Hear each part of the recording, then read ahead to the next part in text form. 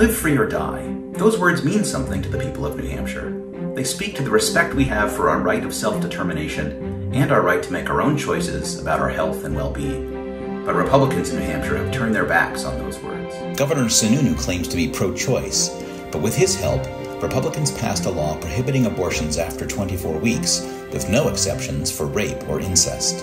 When Democrats attempted to codify abortion rights prior to the fall of Roe v. Wade, House Leader Osborne condescendingly dismissed this as grandstanding. It's not grandstanding. It's standing up for the rights of all people to choose whether and when to have a child, and against the intrusion of the state in such a personal and often painful decision.